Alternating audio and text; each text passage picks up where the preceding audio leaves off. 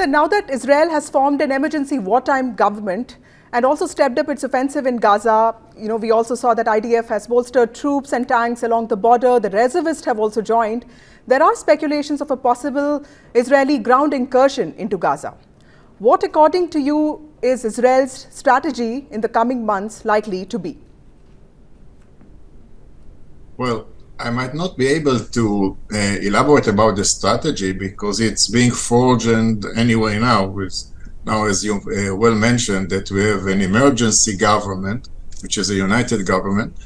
But I can tell you what the goals are, what are the targets of. And the targets is total elimination of the military and governmental capabilities of this Hamas, this terrorist organization. So these are the goals. This is what we're going to achieve. It might be in different ways. I cannot elaborate on that, but this is the goal and this is what is going to happen. It's much time and means that it will require. Right. So we know that your country has promised a sustained and a long-drawn campaign, but help us understand, how will Israel define success in this case? Will it just be putting an end to terrorism by Hamas, something that you mentioned right now, or also taking control of Gaza? Well, as I said, we know what our targets are, and until they are accomplished, we'll do whatever it takes. It might be this kind of other kind of controlling this, the area, the population. What we need to understand, and people in the world should understand, that Hamas is not the Palestinian people. The Palestinian people in Gaza are a hostage. They are hostages of this Hamas organization, extreme organization that is holding them with power and using them as human shields to defend himself and his ideology, his cruel ideology.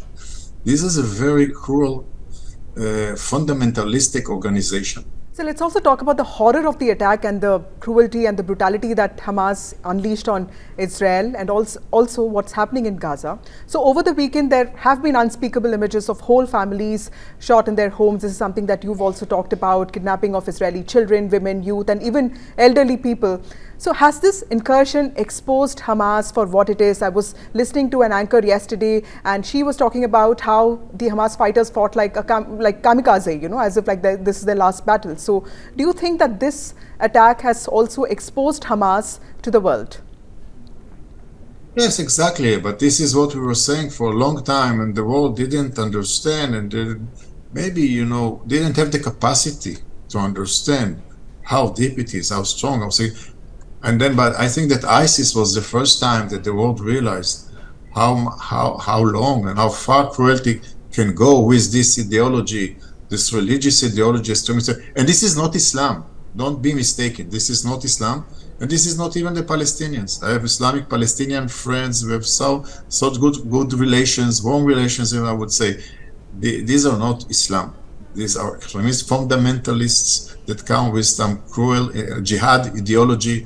And now that the world understands what it is about. They are, from my point of view, brainwashed people. Brainwashed people. Only a brainwash can do this kind of evil, of cruel things to others.